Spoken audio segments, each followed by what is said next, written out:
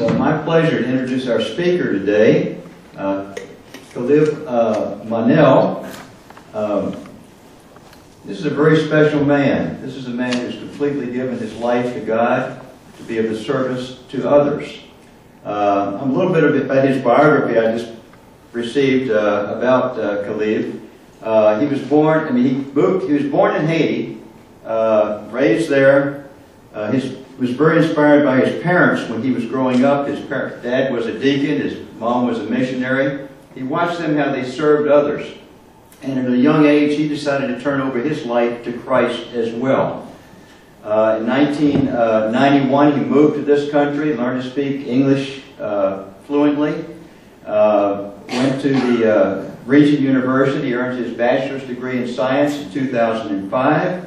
He's currently working on an MBA in nonprofit leadership at New England College. And in 2009, he was ordained by the Pentecostal Evangelical Church. He has founded an organization called Christians United for Haiti. And this organization is all about raising money and doing whatever they can to help the citizens of Haiti, especially in view of all the natural disasters that they've had there. But and he's come today with his lovely wife, Unique, and their two children. So it's with very deep honor that we greet you, Monel, to our service today, Calherbe, and we let's give him a round of applause.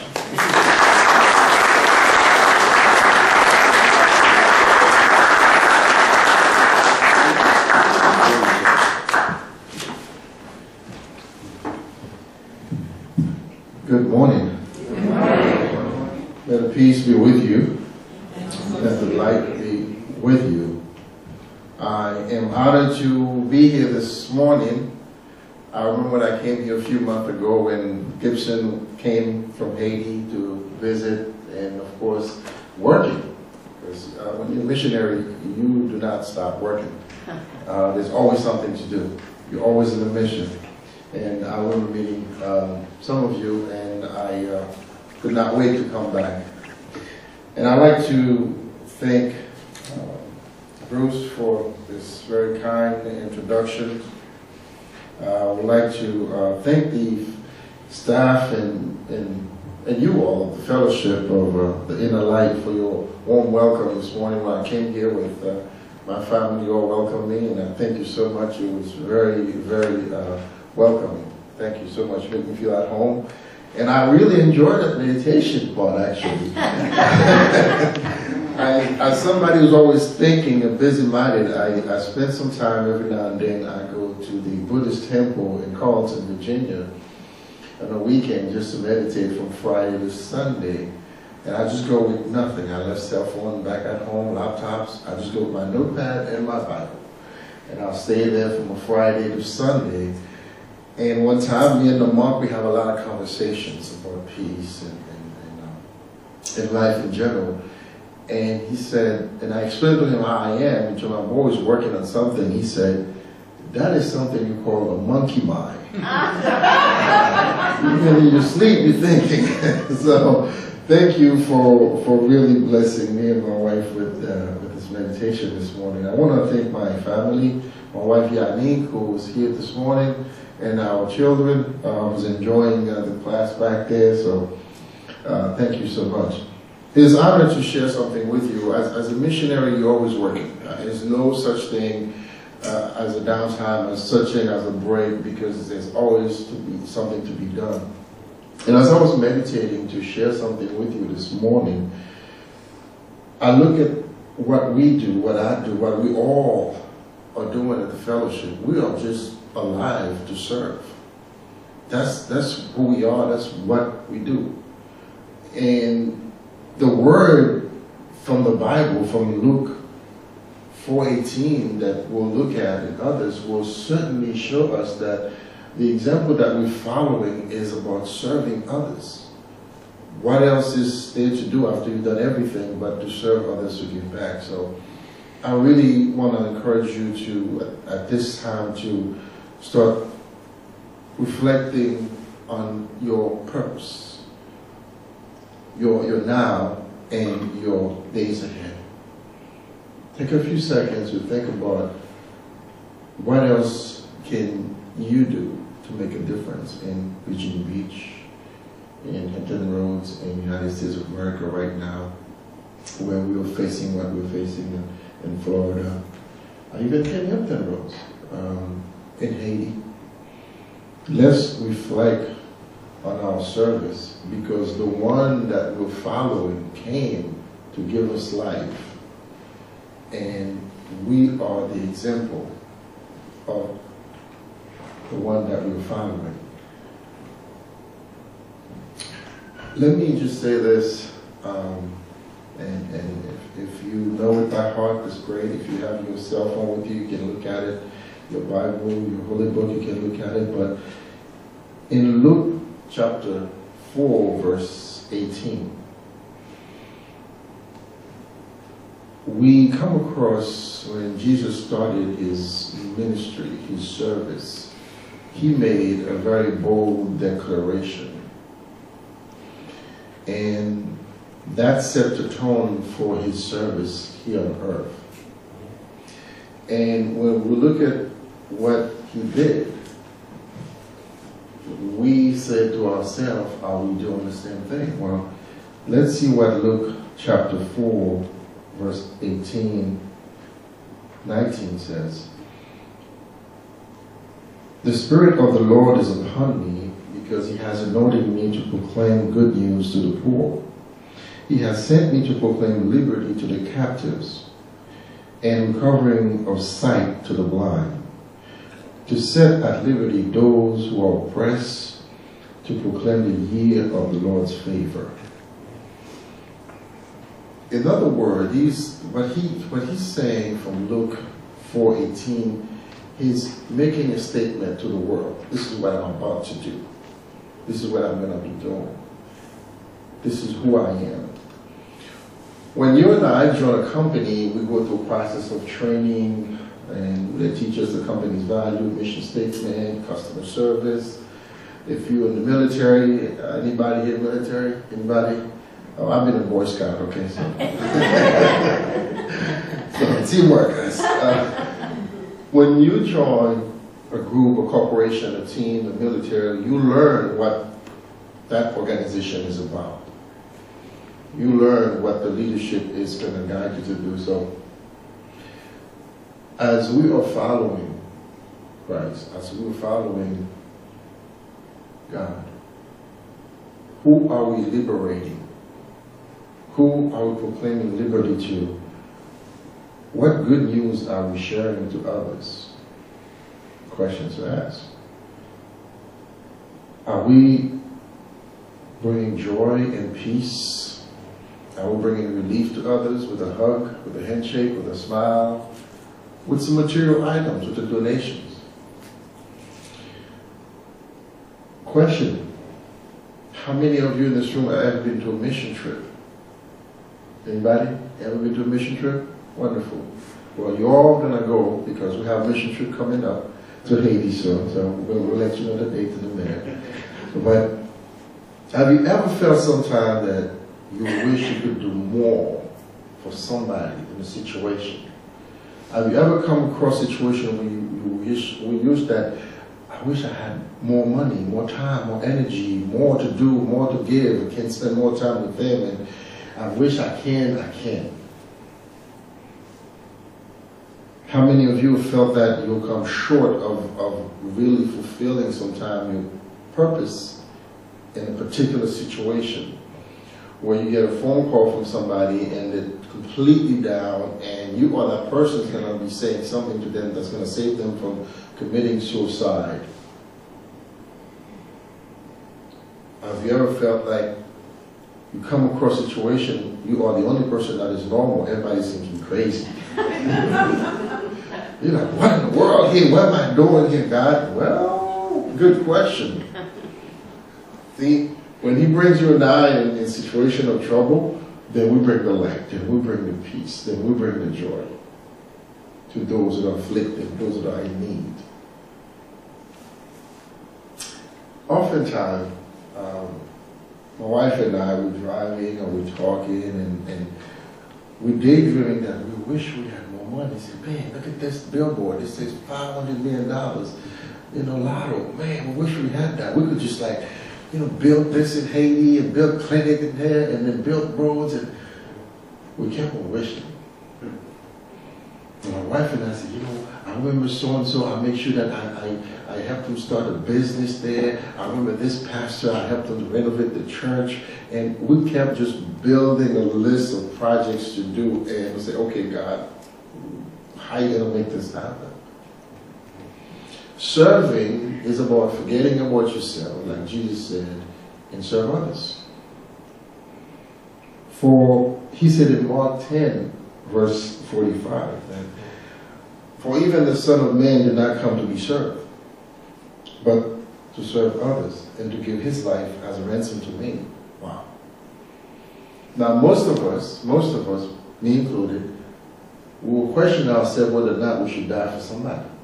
But while we are alive, what can we do to sacrifice an hour or 2 days or 2 weeks or 2 months to help at the local shelter, to help folks in Haiti? In the middle of your meditation this morning, think about tomorrow and next week and next month. What can you do to make a difference in the world that we are living in, and everybody's looking for answers? And we are blessed to have some wisdom, some understanding to explain to them, to explain to the world, well, this can be done differently, this can be done better. You do not have to kill yourself. You do not have to go hungry. You don't have to sell your body. You do not have to sleep outside. Let me help you. For Jesus said in Matthew 26:11 that the poor will always be with us. Now this is a bold statement for all of us. In a world that is loaded and overflowing with stuff and things and food and you name it, and people have money, don't know what to do with it, and people have houses in every state, and God bless them. But Jesus said many years ago that we will always have poor among us. How's that going to be possible? What's going to happen? Why? Well, in another term, let's flip it. That means that you and I will always have work to do. You and I will always be on a mission, because you have some people who are poor in the spirit, some people who are broken financially, mentally, psychologically, some people who could not think about, okay, tomorrow morning when I get up, what's going to happen? Some people who totally lost hope. Some people are asking themselves, what am I going to do? The poor is going to be always with us. It's saying to you and I that you have not a part-time, not a full-time job, but a lifetime job on this planet. The challenge in the mission field is enormous. And growing up, I grew up in the church all my life, and I've watched and seen church service at the house, choir rehearsal, deacons meeting, you name it, people coming for prayer. But one thing's always for sure, I remember, people always considered the church, people consider the body as the emergency room, where they come and seek counsel, where they come and get some help. And it amazes me that today some people are pushing back on people like you and I when they should be embracing us. People try to separate who we are and what we are and say, no, we don't need you, or we should not be in this part of the program because we're going to do this. But wait a minute. The foundation of the world started with the Word, with wisdom, that we ourselves are blessed to share and to carry. As I remember in many times when you go in the mission field, one thing that is the hardest part of being in the mission field. Everybody here ever lost a cell phone signal at any time? Okay, great. Everybody ever lost power? Wonderful. Well, it's not the only one. You can probably make it through having no cell phone signal for a little while and no power for a little while. But what about this? When you come across some folks and they look at you and say, don't forget about me. I know you're leaving and going back to the U.S., but don't forget about us. When kids are coming and just hug you and just hold you tight and give you a piece of paper, remember that says, bring me a little toy truck when you come back. Some will give you a note and say, you are my only friend. Some will give you a note and call you daddy and mama and all kind of sweet, loving words that you thought that, oh my God, I was just here for 7 days and 10 days and 15 days, I'm helping them. But to them it meant a whole world of difference because you and I brought the light, the life to them. Because as a missionary, that's what we do. We bring the light to the world. Will encourage you that in the moment that you feel helpless and hopeless, to look within you to see that you have the greatest and the best in you, and that is the truth and the light that you can discern.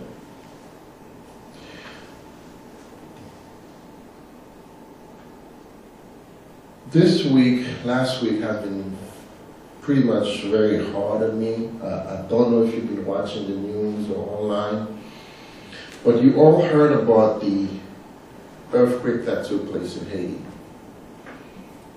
300,000 people died, about 2 million homeless, and catastrophe just piled up.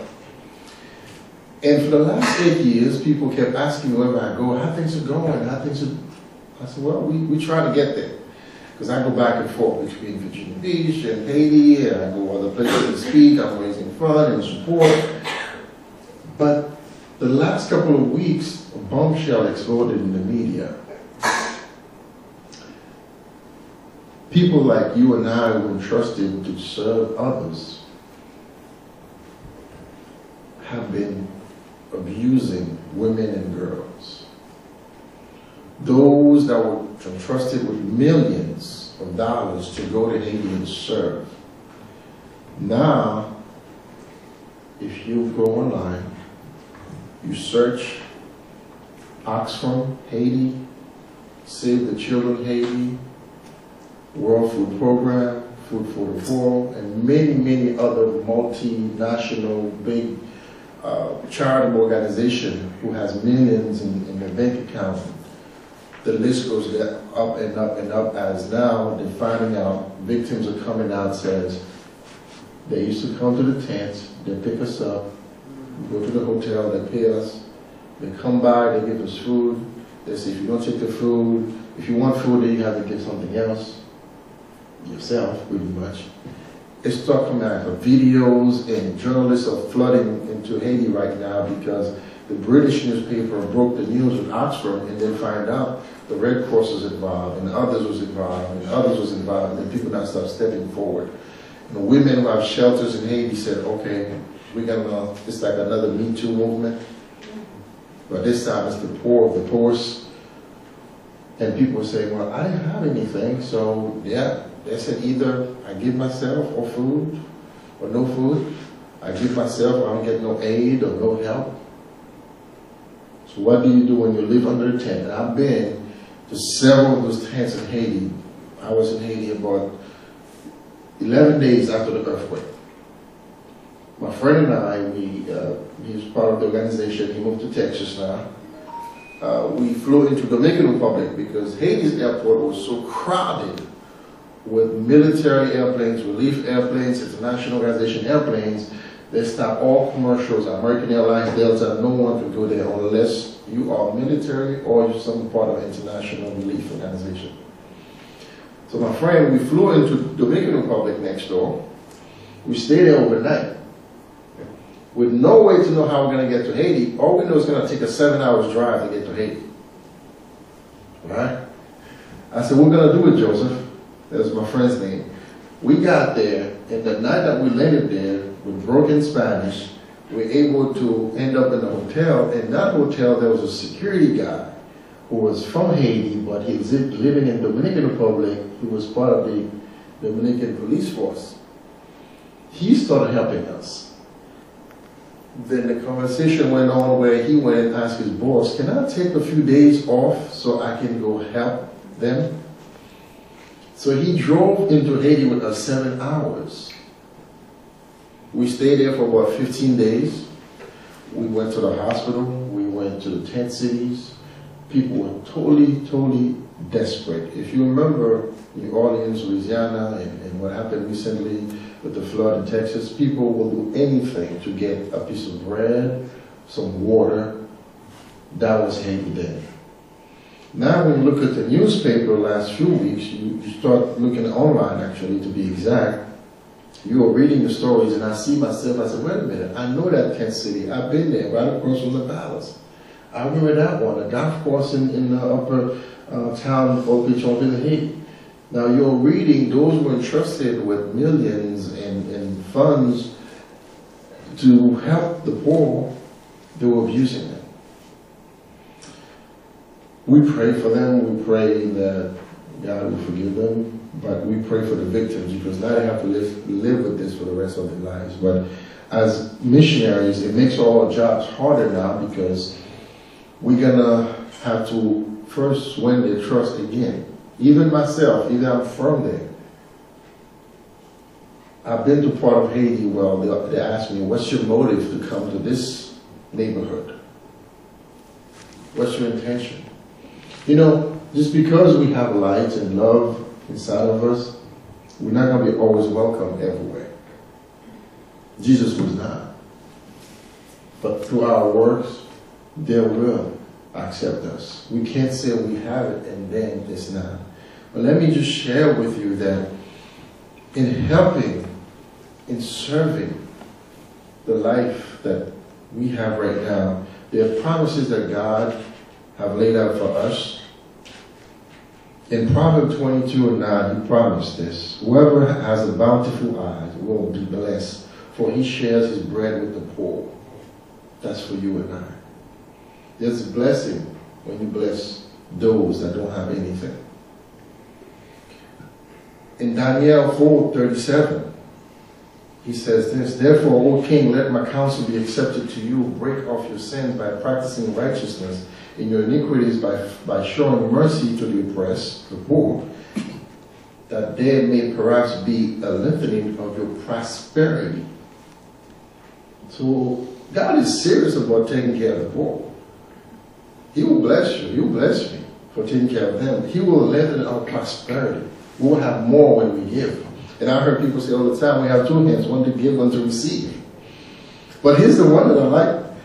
In Psalm 41:1, he says, bless he who consider the poor, the Lord will deliver him in time of trouble. God will remember you and I in time of trouble because we have helped somebody when they were in need.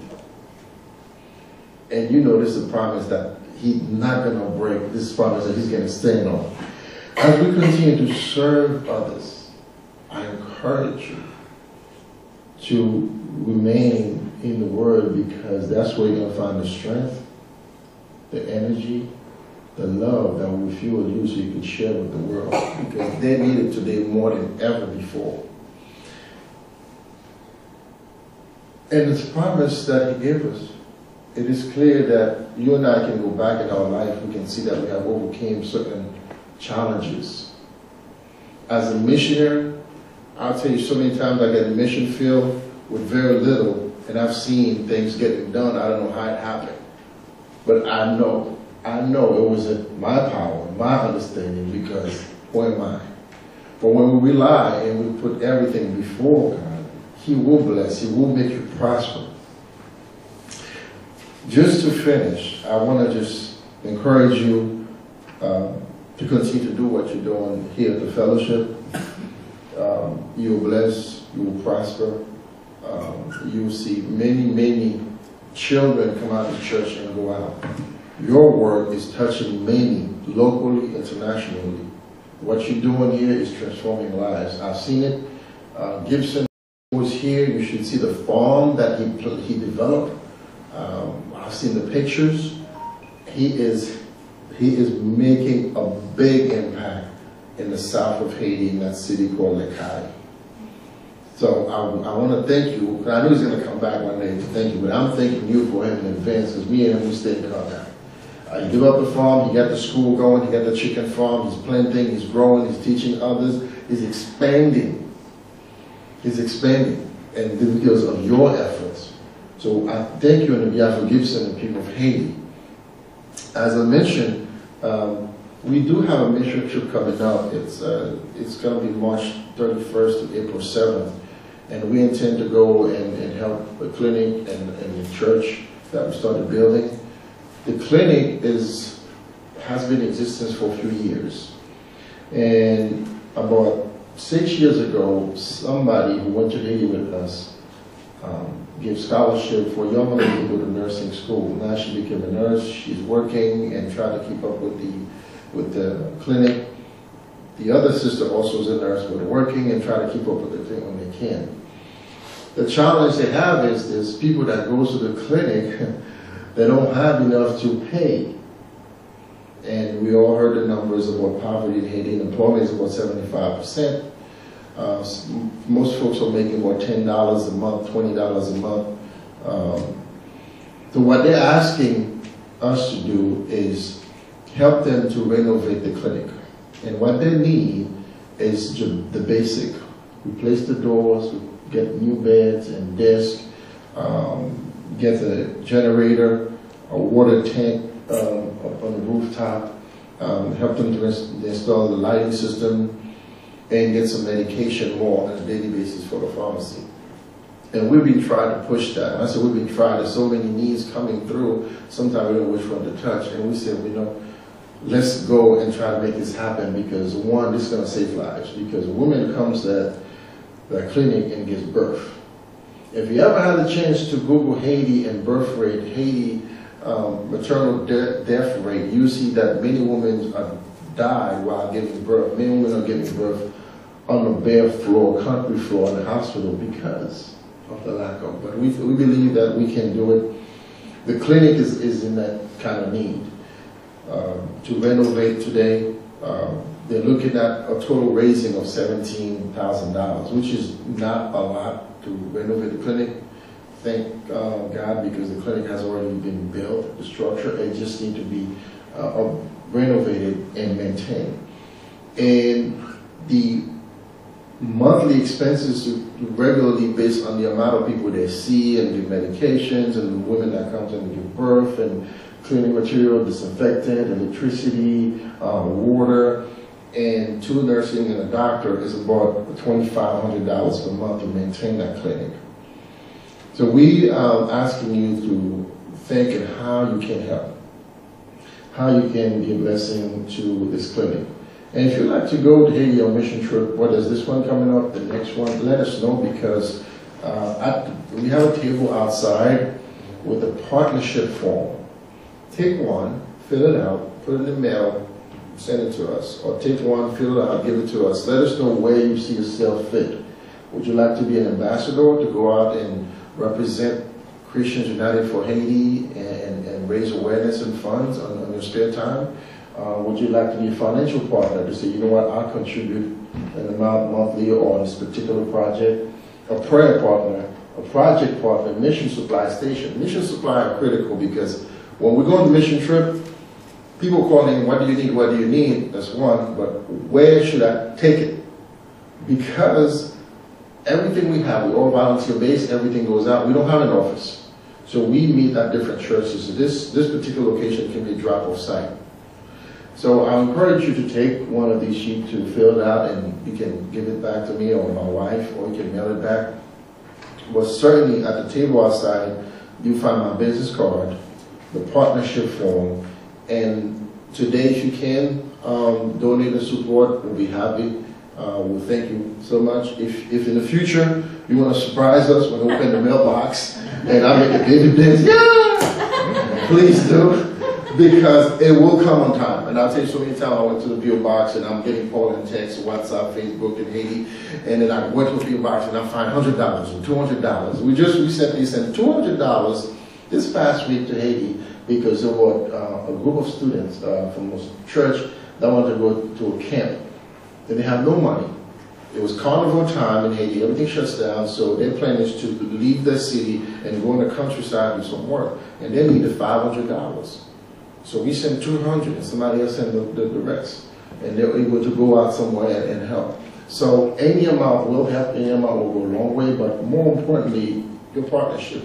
If you have some expertise in some area, you want to talk with me, have a meetings, invite me to your local groups, whether it's a PTA, an association, an Masonic temple, or whatever group, maybe neighborhood association, let me know, because that's, as a missionary, I'm always working, I'm always on the road, to and from, praying and seeking help for Haiti.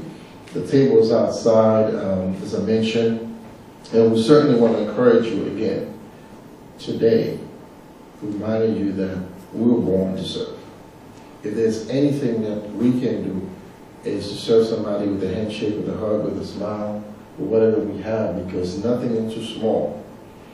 Nothing is too little. Remember the last thing that what happened, Jesus was serving even his own presence among people. People would just touch him. He was such a servant that you want to touch his robe and they would feel better, they were healed. Imagine that everybody will come and hug you one day, you and I, because they know if you get a hug and handshake from us, they'll feel better. Amen. So thank you so much for welcoming me for this time. And I do hope that something that I have said have blessed you.